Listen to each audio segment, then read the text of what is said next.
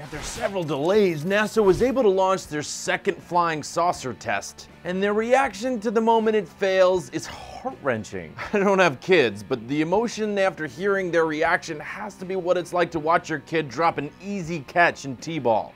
You'll get them next time. Hug. Hey everybody, I'm Patrick Jones and welcome to Buzz 60.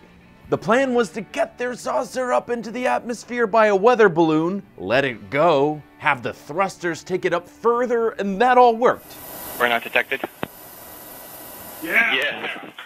VT1, good burnout. Expected VT1.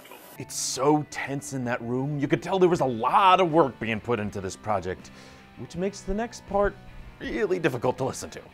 It goes, no! Flight, this is PI, partial chute. Alright, so the parachute they're testing to slow the saucer down ripped. NASA says they're gonna learn and move on from that mistake and make the parachute stronger.